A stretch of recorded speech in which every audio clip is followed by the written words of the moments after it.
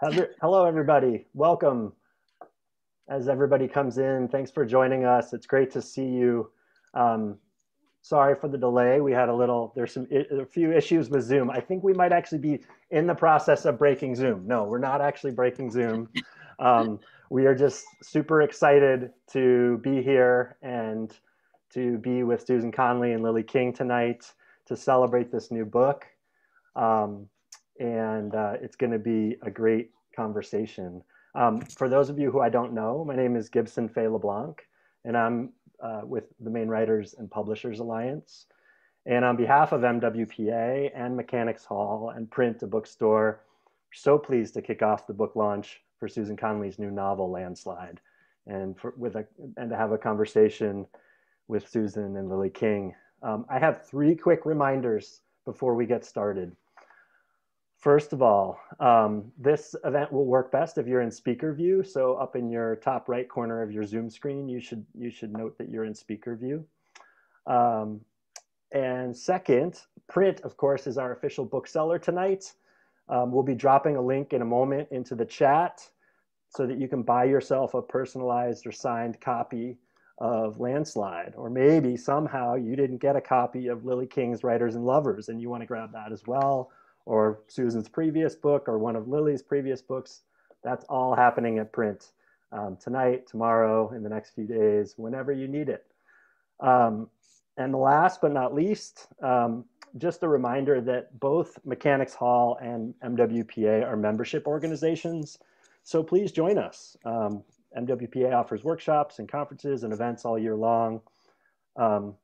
And though we can't be at Mechanics Hall right now in that beautiful space, many of us remember fondly being there just about a year ago for Lily's book release of Writers and Lovers, one of the final events before the pandemic really hit. And you can get curbside pickup for your books from Mechanics Hall's library. So you might want to check that out. I'm going to get out of here because you didn't come to see me, and neither did I. I'm not here to see me. So first, I want to welcome Lily King, who is the award-winning author of 5 novels. Her 2014 novel, Euphoria, won the Kirkus Award and the New England Book Award, among many others. And of course, her most recent, which I mentioned, is Writers and Lovers, which is on so many best of the year lists for 2020 that I don't have time to list them all. New York Times, NPR, Washington Post, etc. And it's going to be in paperback next week, from what I hear. That's the word on the street, so you should grab that. And of course, our guest of honor tonight, Susan Conley. Susan and I first met way back in 2006, a year or two after she and 2 other writers founded the Telling Room, and we helped work on that organization and build it together, which is now, of course, a thriving beacon for young writers. And Susan is the author of 5 critically acclaimed novels, or 5 critically acclaimed books, several of them novels, including Landslide, this one, and her previous one, Elsie Come Home, was a most anticipated book, or best book, at Oprah, Marie Claire, Amazon, Huffington Post, and other places. So without further ado, Susan and Lily, thank you so much for doing this. Oh, thank you so much, Gibson. And thank you everyone far and wide for coming.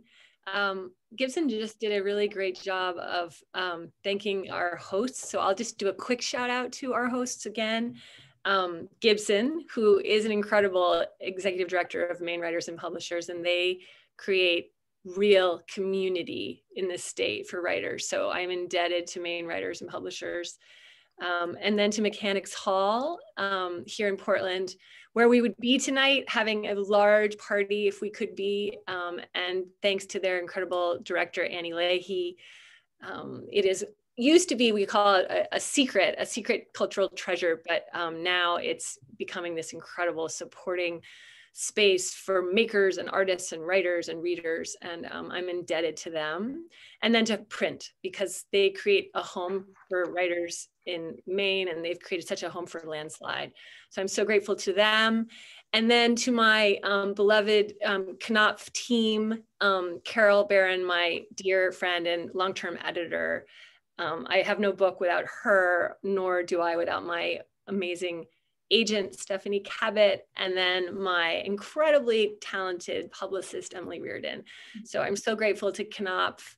I'm grateful to Ben Martins, who is the executive director of the Maine Fishermen's Association, Maine Coast Fishermen's Association. He's been so helpful to me in research for this book. And to my beloved writers group. They're the ones who taught me how to write novels. Anya Hansen, Caitlin Guddle, and Lily King. Hi, everyone. Welcome. I hope that people are in or getting in. I know there are some technical problems, so hopefully we've given you enough time to come on in. Thank you so much for coming. Thank you to all of you, MWPA and Print and Mechanics Hall. I'm just going to show you the book first because it is so beautiful. You all need to know this. Like, it's one of those books that you touch it and you're like, oh, I need to have this. I need to own this book. It's like the perfect size. It's the texture, and look at how beautiful that is. Anyway, I know this book very well because I am in Susan's writers group. And so I saw it when it was like 195 pages or maybe even less, and have watched it evolve. And it is, every time I read it, I just get really thrilled all over again because it is a gorgeous book about a family in crisis, and the tension just like ramps up, and you know, and it goes in unexpected places, but there's so much kind of humor and love, and there's really something for everybody in this book. Anyway, what we're gonna do is Susan and I are gonna chat for a little bit, and then I'm gonna ask her to read for 1 or 2 minutes, and then we're gonna chat a little bit more, and then you're gonna see a movie for about 4 minutes, and then we're gonna open it up to audience Q&A. So, hi, Suze. Hi, Lily. How are you? Happy Pub Day. Thank you so much. So happy to be. Congratulations, huge congratulations. So I always like to start with, you know, my biggest question when anybody writes anything is, where exactly were you when you got the first flash of a spark of an idea or a moment for this book? And what was it, and what did you do? So this book really came to me, the real spark came to me when I was driving up the coast of Maine from Portland to Wiscasset. I was actually meeting a grad student there from my Stone Coast grad program. Huge shout out to Stone Coast tonight.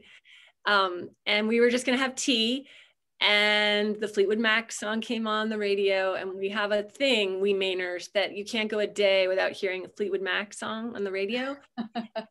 And I started singing at the top of my lungs because I grew up on Fleetwood Mac in Maine. You're driving into Wiscasset now? I was driving, and I sang, and then I thought, oh my God, my 2 children, my 2 boys would hate it so much if they were in this car with me. And I'd been wanting to write a novel about Maine, and I wanted to write about where those fishing trawlers had gone that I grew up watching in Maine. And I wanted to write about boys and boys' rich inner lives. And when I pulled over in Wiscasset and I scribbled all my notes about these 2 boys in a car listening to Fleetwood Mac. And then I actually thought, well, I've got it. I've got the novel now. I know, I got so excited. I knew the emotional kind of curiosity of the book then. Oh, that's so interesting. And then, all right, so you wrote that down, and then do you remember what happened after that? Like, when you initially had this idea, what do you think your interests were? And then did it expand? Anything surprising happen as it evolved? Oh God, yeah. So much surprising happens as books. It's really hard to put it together, isn't it? When you go back, As like, books evolve. So much happened. Let's see. I wanted to write a comedy, and it's a joke in my writers group that I wanted to write a comedy, and you know, a lot of really hard things happen in this novel. I wanted to write truly a love letter, and like a true testament to my love of Maine and how Maine is part of my DNA. And I think if anything, I have succeeded at that. I feel like I'm proud that this book shows a real Maine, the Maine I knew growing up, a rural Maine, a working class Maine, a fishing class Maine. So what the novel kept doing is it just kept deepening and deepening and expanding. So it became about everything I thought, but then more, you know, because this is the thing about novels, right, Lily? Yeah, it's true. And so let's stay on Maine for a second, because in your novels and in your memoir, you know, Maine has always been important. It's always been home, but usually the characters in question or the character in question is sort of far away from that home.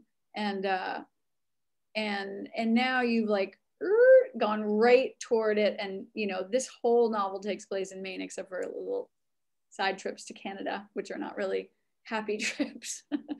But I'm wondering, you know, what exactly did you want to capture, and how did it feel to finally be writing head on about Maine?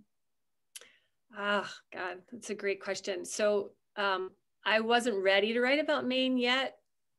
So I worked my way to it. I think Gibson said in my last novel, my character in Elsie Come Home actually comes home to Maine in the very end for a little while. And it was very pleasurable to write about Maine then. And I thought, oh, this feels really good, because I'd been writing about Paris and China and really far away places. It's hard to write about a place that you know really well, though, and love. You want to do it justice. And also, most of this novel takes place on the coast. A lot of it takes place on a very, very small island. And I was confronted early on with how many ways I would have to describe the ocean. How many metaphors for the light and the sea without being cliche. So I really, really took my time with that. Sometimes it would just be a day where I had a paragraph where I thought I had really nailed a metaphor, and then I would be pleased. And I knew that people, oh, thank you so much. A lot of the people that I know from Maine are, you know, such important people to me. And I thought, well, they'll probably read this book. So can I do Maine justice? And that island, when you say island, like, you know, small island, we all have an idea of small island, but this island has their house on it, right? As far as I can tell, there's no other house, right? Yeah, no, it's a tiny little island, and it came down through the sort of husband in my novel, Kit's family, just a speck of an island with an old fishing shack on it. That they no one really knows how they came to own it, or if they own it. Yeah. I think it's time to read. Would you read just a couple of pages just to give us a little flavor? And then I shall. Okay, thank you. I will read a very, very little short thing. Just here we are. I've taken the cover off the book so it doesn't make a lot of noise, but here we are. I thought I would take us to Maine, and I would take us to the island, and you'll just meet the two boys. And this is very short. And this is Jill, the narrator of this novel, talking. Okay. And I think we are on, what are we on? We are on page 48, 49. So we're maybe a fifth of the way into the book. Our dock sits in a tiny cove near the point of the spear, protected from currents and tides by the ledges. To get down to it, we have to take the wooden ramp Kit built over the rocks and go past the wild rose bushes and sumac and cedar scrub. The Duchess won't start again today, but Sam keeps pulling on the engine rope until I'm sure he's flooded it. I live in a police state, he says, the way you're always watching me. That should be illegal, Mom, for you to go on my Instagram. I'm up in the bow where I want to remind him not to flood the engine again, and that years ago he let me follow him on Instagram, but I stopped myself from saying anything. We had another killing frost last night, but the potatoes are all dug now and the gardens are covered with seaweed. I'm not afraid of the cold. If anything, I'm afraid of Sam because he isn't in control of himself anymore now that his father's gone. Your dad almost died. This is what I told the boys when I first explained the accident to them. Your father almost died in the boat fire. I told them this because it's true, and also so that the boys would remember to be nicer to me. I don't really mean that. I told them so they could understand how serious things were. I read an article in Kit's hospital room last week about a painter in Los Angeles named Laura Owens, who had a retrospective at the Whitney in New York at the age of 47. My mother always told me the whole world was waiting for me. And in this way, I was not one of the girls whose appetite was taken away. But who gets a Whitney retrospective at 47? The question for me is how to survive on the island with the boys and remain chill. The question blows up almost every day. My sister-in-law, Candy, says you wait it out and the boys come back to you. She says it can take maybe 5 years. I don't know if I can wait that long. Laura Owens kept a journal in her 20s called How to Be the Greatest Artist in the World, with a 14-point checklist with things like think big on it and do not be afraid of anything and say very little. I've decided to try to implement the say very little strategy as a new communication tool with the wolves.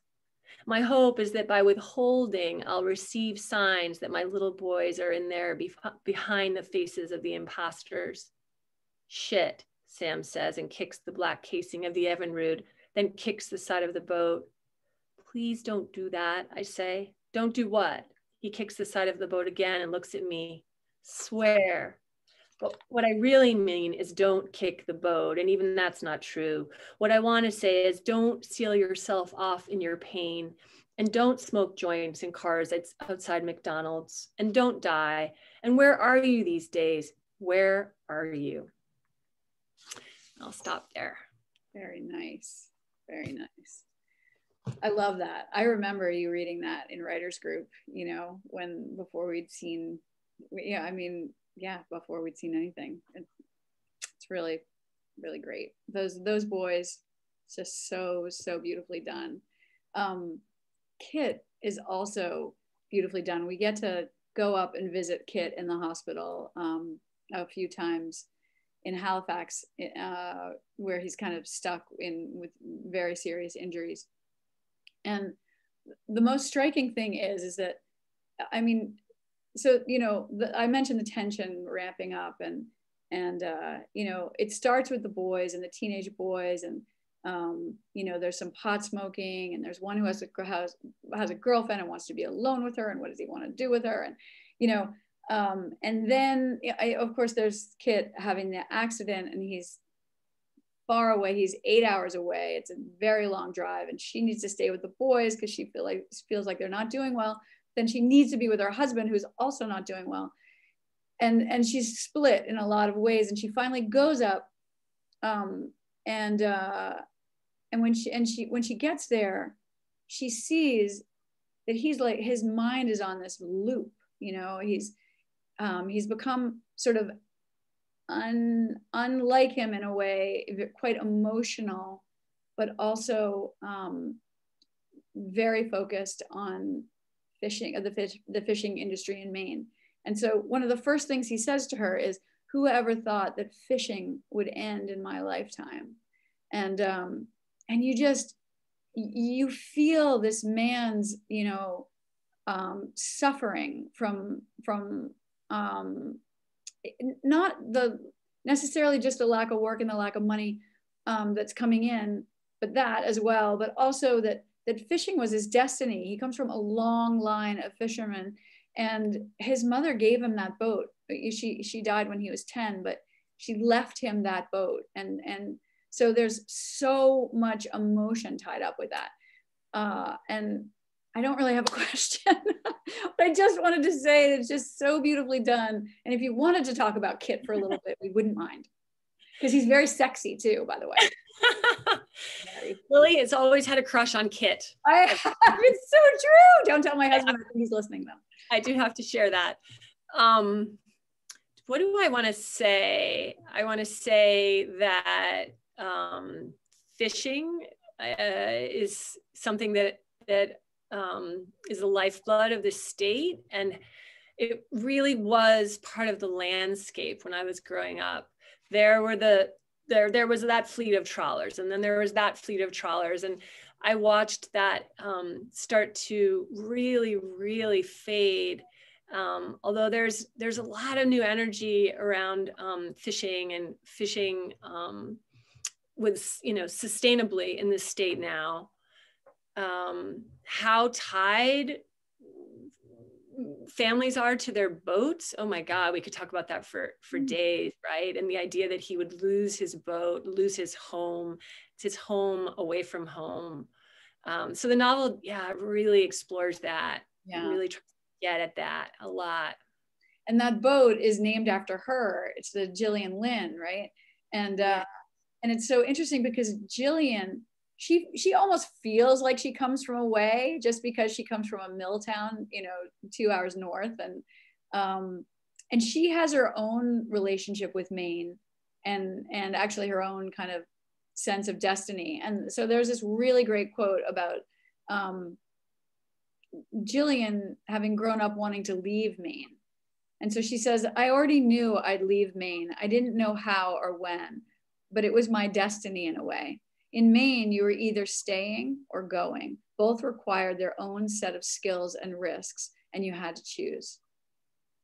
I think that really, that really captures something about this state. I mean, there's so many strange things about this state or very, very particular things about this state.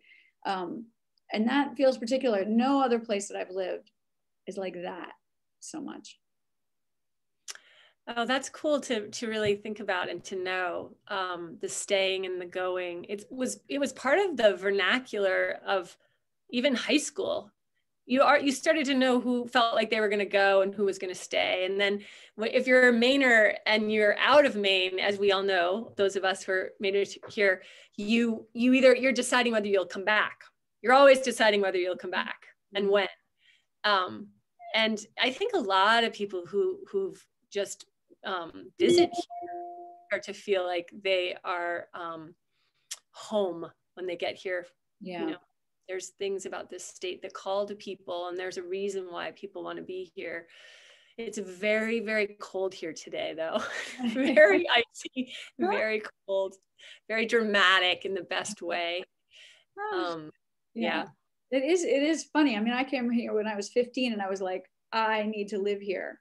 My daughter grew up here, and all of her college essays started, my younger daughter started, I grew up in rural Maine, and, basically I need to get out, let me out, and I'm like, you didn't grow up in rural Maine. But to her, it's very funny how that is. And then we have the boys, and I love this part where Gillian says, this is what I often think about Sam. If I just take him more seriously, I can solve him. But then I run out of time or get distracted, and the puzzle of him starts over again. I thought that was really, really interesting. And then just another line about the boys. The big thing I want to report to Kit, but can never find the right words to say on the phone, is that the boys and I are not the same person. We never were. Sometimes it's like we're meeting one another for the first time, and they're not my friends or even my allies. Hello, I imagine saying to them, hello, I am your mother.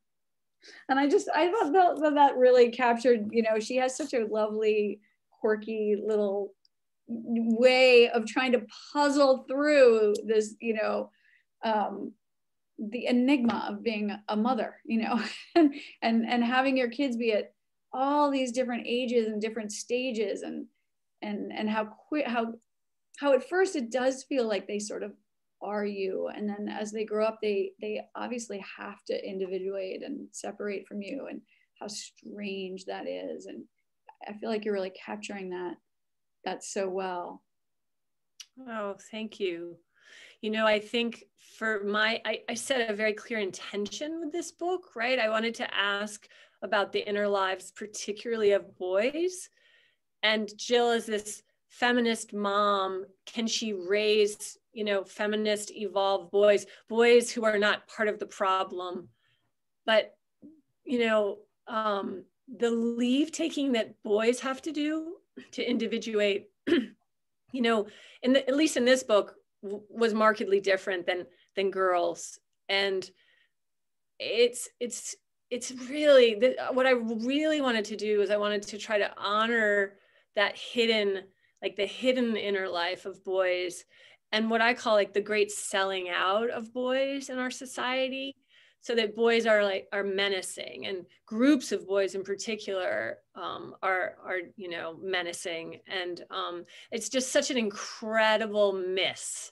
There's just such an incredible miss for you know, boy vulnerability across race and class and you know, occupation, and you know, you just see it again and again. And I really was trying to explore that. So the puzzling, yeah, Jill is trying to figure out, it's like a math problem. Like, how can she connect with these boys, these wolves, as she calls them, as they start to leave her? There's all that push and pull going on with the mother and the sons. They need her, but they're leaving her. And then just the pure comedy too, just the pure comedy of being a mother to these wolves who just want to eat a lot of food and have zero interest in her inner life. So then she wants to do that, hello, I'm your mother announcement every now and then. Like, do you remember me? Hello. And then there's the great kind of, you know, there's posting on Instagram about smoking pot, and then there's like just wanting to cuddle, you know, on the bed with the, you know, getting back rub or something like that, you know. And there's just like she's just constantly, you know, just, you know, she's always kind of a little destabilized because she's trying to figure out, you know, what they need and how she can provide that, and how she can still like stay herself and actually have her own self despite all of that. And then so the boys are completely oblivious when they go up to the hospital.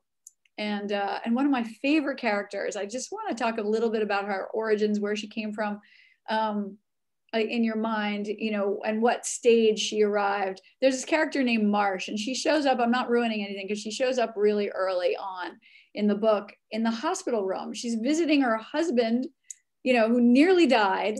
And then suddenly this woman she's never met before and a little dog come in, and she sees this little, Jillian sees this little smile that happens between her husband and this young woman. And her whole world is yet again, like just thrown completely for a loop, because she does not expect this. And what is going on between these two.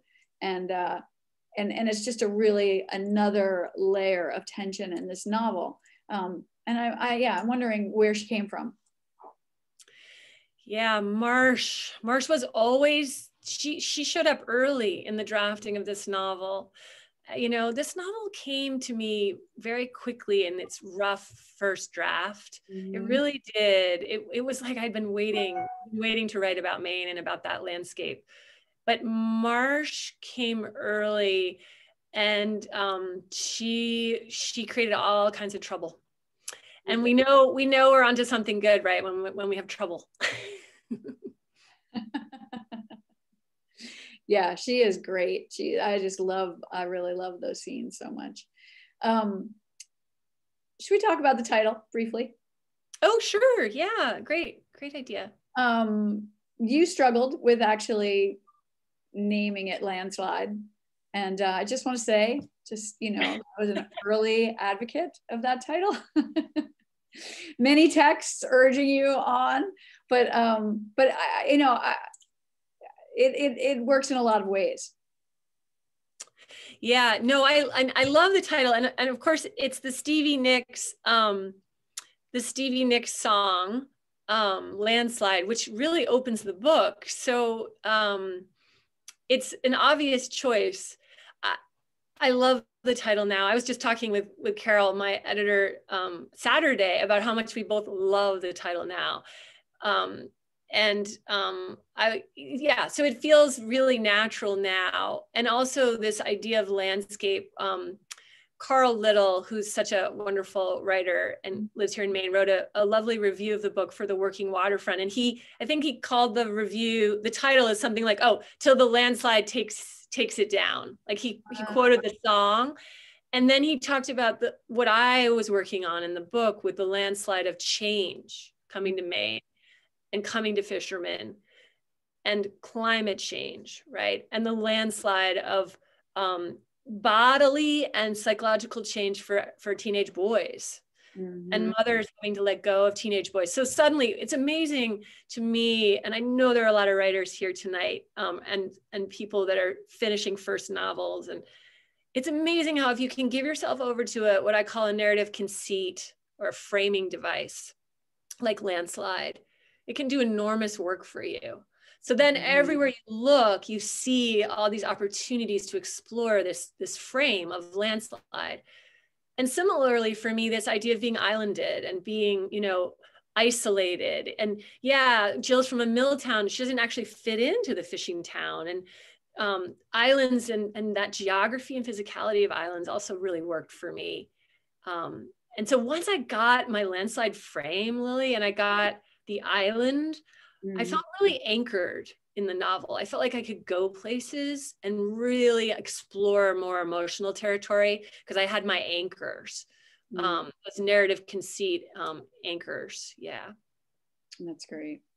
And then can we just go back to you being a poet?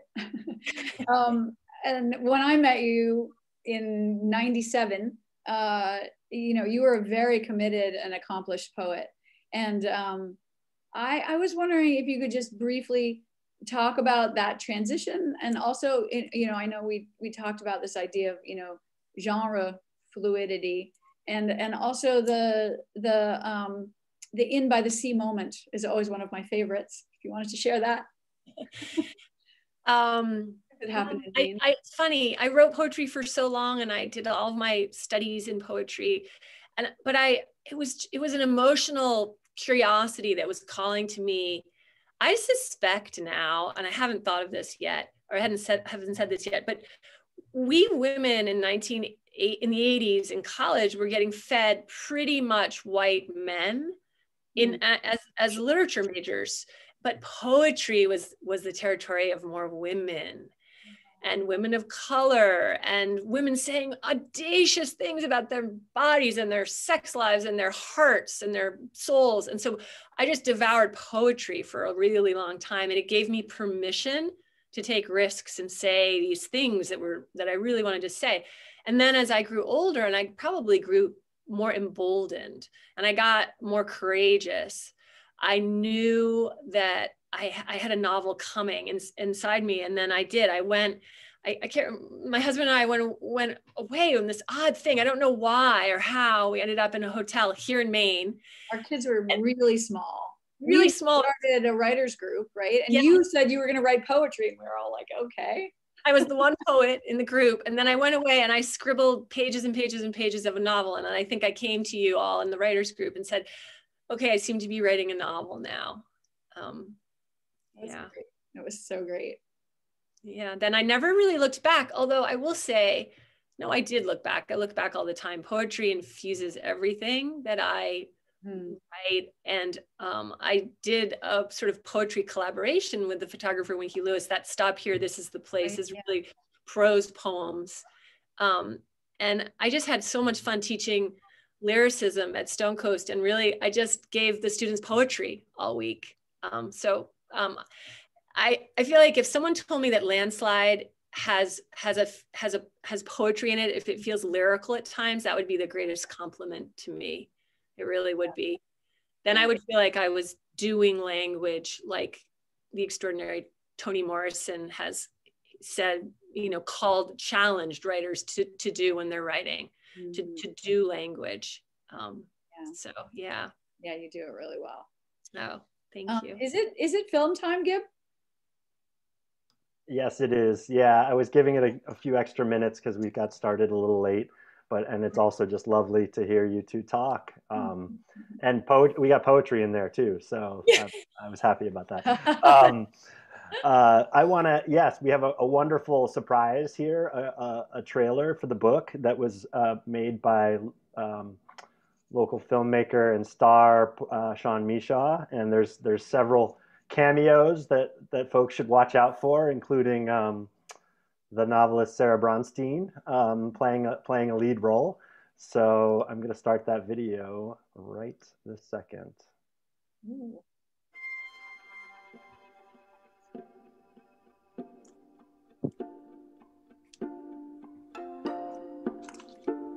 It's late afternoon at the end of a long October. We're halfway down the peninsula when the Fleetwood Mac song comes on. It's in a challenging register for me, so I'm almost crowing while I sing. And I feel for a moment like Stevie Nicks is a close friend, like she knows me. I tell the wolves, could they please let me listen to the whole thing? Because Sam, the younger one, has a bad habit of changing the station. I tell the wolves I was raised on Stevie Nicks. Mom, he says in his deadpan, I already know about you growing up on Stevie Nicks. Every time I turn on the radio, it's Stevie the Good Witch of the West Nicks. The thing is, Mom, I don't want to grow up on Fleetwood Mac like you did. I can't tell if the hair is a joke or a really bad fashion statement that involves hardly ever washing it. But I just grin at him and move my head to the beat because at least he's speaking. Sometimes my son's silence in the car is flammable. He's 16, gangly with poking collarbones like little car door handles. He wants to be a professional basketball player, but will settle for rock musician.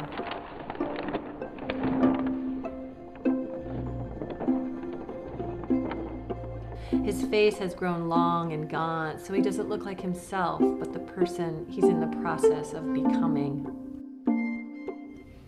I tell myself it's a beautiful face.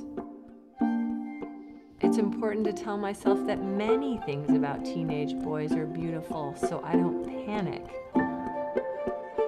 I love this song, and the boys in this car being forced to listen to this song. I turned up really loud, the way I used to when I was a different person and did not have two wolves. That's pretty cheesy, Mom. Mom, the voice. Mom, please. Charlie's trying to sound like he and I are the adults in the car. He's our moral police. 17 going on something like 33. He has my husband's dark hair. I'm trying not to think about my husband. Tall and lanky with steady blue eyes, my loner with 1,000 friends. Kit has left me on our island to fish almost every week since I married him. He'd been gone 3 months before the accident, and I think the boys and I have missed him so much we cannot say. The song on the radio is about a woman who climbs a mountain at the end of a love affair and sees her reflection in the snow-covered hills and becomes less afraid. For many months, I've wanted to be less afraid. I'm not allowed to talk to the boys about how much I miss him. I'm not allowed to talk to the boys about my dread or my worry or any of my emotions, really. This isn't because the boys aren't emotional. It's just that no outward expression of emotion is sanctioned in this phase of wolf development. I tell them, this whole Fleetwood Mac album is so good. Never forget it. Never. never, he says, such a funny boy. Never. And changes the station.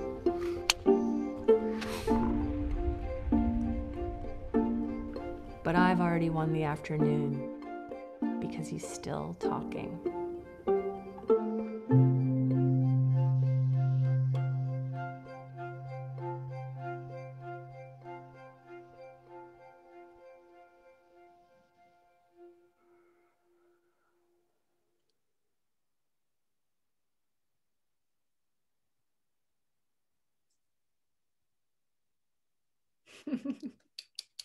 Nice, love it. Amazing, great job. Oh, so good. So good. God. So great. Yeah, great to have that in the middle right here. I'm so grateful to all those actors. The shout out to the teenage boys, shout out to Joey Ansel Mullen and Harry Millspa, and of course Sarah Bronstein and Sean, dear Sean. It's work of great genius. So we have some questions, and folks who are on the call with us, feel free to throw some more into the chat. I'm sure we'll have time for we'll have time for what we have time for. Our first one is, Susan, I know you mentioned the idea came to you first, but which character came to you first? Which character did you struggle with writing? So the narrator of the book is Jill, and she's in her late 40s, and she came first, but her sons, Sam and Charlie, were very, very close seconds, and they were together. I would say that Kit was the hardest to write, the man, the husband and father, but he wasn't that hard, to be honest. I knew him. I wanted to know him better. So really it was less about difficulty and more about just being, I'm going to use that word, generous with them, letting them talk, letting them go, really like freeing the reins. Like I think sometimes we can try to control our plots as writers. And the more I let them go, the more they surprised me and the more vulnerable my characters got. So by the end, I was crying while I wrote scenes and they were crying and they were admitting that they were really vulnerable, all of them actually. And that was very exciting for me, but that took a year of me living with them on the page, and letting them really talk to me. Yeah. That's great. Carl Little, who you mentioned earlier, who's here with us. Carl. He asked how the cover came about. He said it's a remarkable image, and he was curious how the cover came about. Oh, the cover. Okay. So the cover, I have the most amazing, oh, yep, there we are. So Knopf, I've been so incredibly lucky to have, this is my 4th book with Knopf. And they have extraordinary covers, but there's something that goes on with me and covers at Knopf where it's like the designer has this sort of, she's inside my head, because we don't have to work too hard. I mean, Carol and I, my beloved editor, we fooled around with this a bit, but this was the cover. This was the cover. But what a cool thing, like Landslide's backwards. And there's this sense of pleasure, but also possibly danger with the jumping, right? And this ocean feels really main to me. I have to tell you though, something happened today. It turns out the photographer is a French man, and he lives in France. And he wrote me the most beautiful email today. today, and he said, I'm so thrilled that my photograph is your cover, and that's his nephew. Oh. And he asked me if I would inscribe a book to his nephew and mail it to them in France because they're so excited. Oh, that's so great. So it's a really cool question, Carl, that you asked. It has a nice story today. Yeah. Here's a question that I can appreciate from Laura Tupper, who asks, how did your writing group influence the development of this novel? So my writing group, they don't let anything slide. They want great emotional risk taking. They want lots of unpacking of scenes. I always have a joke with my writers group that my first book, which was a memoir, The Foremost Good Fortune, talks a lot about a mother actually and two boys in China, me. And then there's this really hard scene where the narrator is having a surgery in a cancer ward. And it's a really crazy scene. And I in the memoir draft I shared with my writers group, it went like this. And then I had this surgery, and then I went home. And I gave the draft to my writers group, and I thought I had bared my soul. And they were like, Susan, this is very powerful, but you haven't written like the most important scene. Lily, do you remember that? I do. And you were like, no. Go, you need to go home and write that scene. It's always the scenes, you know, the most important scenes that you don't want to write, that you avoid, you know? Yeah. I was like, I don't want to write that scene. I have written so many hard scenes in this book. And my writers group was like, no, you must go write that scene and then come back to us. So that's what my writers group is like. And we have wonderful sort of rhythm and structure. We really know how to talk about each other's work now, very, very honestly, what's working, what's not working. And that's been going on for over 15 years. And really, it's to their credit that I'm not a poet anymore. I have to acknowledge, you two probably are not able to keep up with this, but there was basically an explosion on the chat after the movie, the trailer played, just people just reacting and going crazy. Several people asked when the movie comes out. There was people agreeing with Lily that Kit is really hot, all sorts of stuff. So you can read that later. Oh, that's great. Yeah, great stuff in there. Thanks everybody for weighing in. And let's see, there's a question from Nadja, who's wondering, what are the distinctive differences between the two sons, and how do their contrasts create conflict? So this was something that Carol Barron, my editor, was really so like incisive on, and like how different they needed to be. And luckily they were very different to me. So early on, one is described as he's like a mad scientist. He's a science, he just loves science, but he has the most wrinkled shirts, and he's sort of a mess, but he's a scientist, he's a mad scientist. And he's very in love, he's fallen in teen love. And so he has this whole experience of falling in love that Sam, the younger boy, and the mother, Jill, are just watching and like in shock that he's leaving them because he's in love. And then Sam is willing to say anything to his mom. And he's the one that she has to make sure sort of stays on the doesn't go off the rails.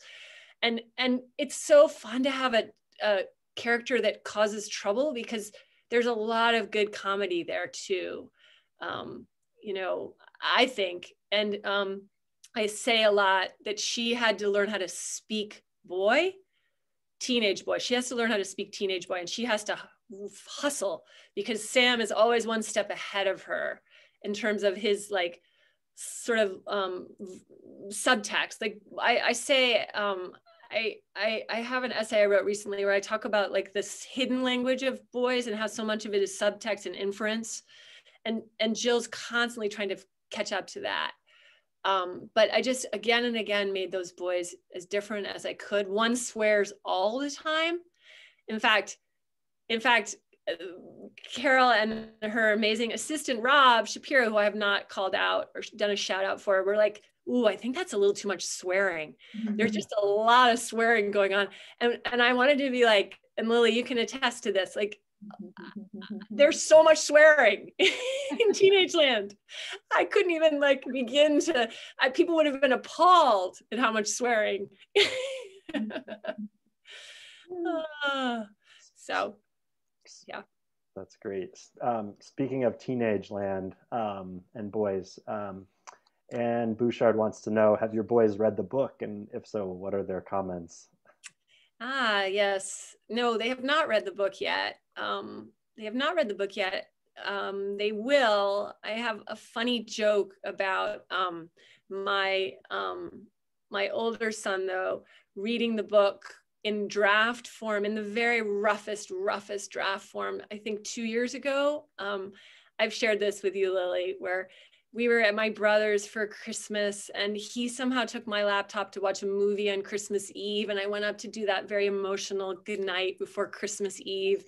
And he was crying. He was laughing so hard in this futon on the floor, just convulsed with laughter. And he said, is this your new novel? This stuff you've written in here about these two boys? And he was like, that's the worst writing that I have ever read. He was like, that is just hysterical. You have it all wrong.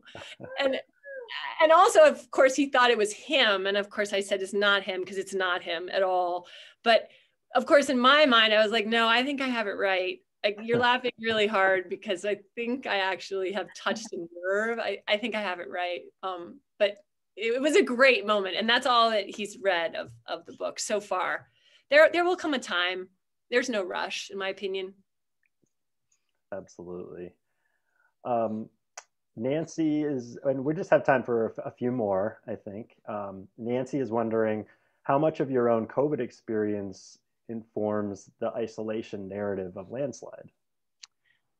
So the book was pretty much cooked before COVID hit. Although Lily and I were talking today and I said, God, could there have been a more stressful summer? And there were a lot of reasons for that, including COVID. But I did a major revision of the book in July. And that was, I think everyone that worked on the book can attest to how hard that was, because it was like 900 degrees and we were all in isolation. And in fact, we turned in, Rob and Carol hit send to the copy editor at Knopf the day Random House shut down the building. Yeah. So we often say that like Landslide, it has been literally a test case for a novel that came out to the day of sort of COVID shutting down publishing in a way. But those themes of COVID really aren't really present in the book. Lily, I don't think they are. Do you? No, but I was thinking how much, without ever saying Trump, without ever really alluding to this particular moment, how much is kind of in there anyway, not so much the pandemic, but just definitely this time is there without really, naming it, which I really like.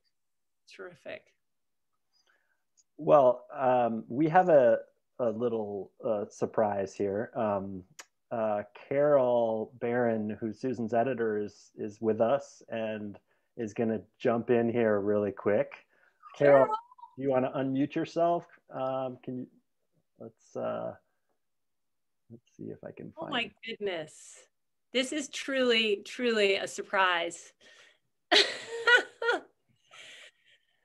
I was feeling her. I did it. Okay, I did it. Now, just to follow up what you said, I think you can hear me. it was the pandemic and we were all learning new systems on the computer, like unmute, in order to get your galleys and your rewrites all in the right place. It was an experience. And to answer your question, Lily, the book has to do with the pandemic in that it has to do with family and caring for people. And no matter what happens, that's where we're at. And so, in fact, my favorite takeaway from the book is that it's better to be together than apart. This family goes through a lot, and it could be anything, and yet they come back together. So I want to take my apple cider sparkling and toast you, Susan and Jill and the boys and that hunk kit, and to a great beginning. Thank you. Oh, thank you, Carol. Loved you, Richard. Love you, Richard. She's thank you. God. Okay. So bye-bye. Okay. Bye. Bye. Okay, now I'll do something and get out of here. Right? Yeah, I think that's a great. Oh yeah, mute. Oh, there we go. That's a great place to end it. I want to say one last thank you to Susan and Lily, and a huge thank you to Mechanics Hall and Print. And I want to remind people that they should go to Print Bookstore right now and order a copy if they haven't done that already. We'll also send a follow-up email with a link to that if you need it. Susan, I don't know if you want to say a parting word or two as we head on out, or. Oh, I can just feel so many people that I love and care about are in the ether here. And I wish I could hold you all, give you hugs and thank you. I can feel you though. And I'm gonna get a little weepy, right? We don't get to see each other, but I'm just so grateful. And I'm just so grateful that you're reading and that you're supporting art and that you're supporting books. I feel really lucky tonight. So thank you so much, everyone. Wonderful. Thank you all. Take care. Congrats, Okay, Susan. thank you, Yay, Susan. Susan. Bye all. Okay, be well.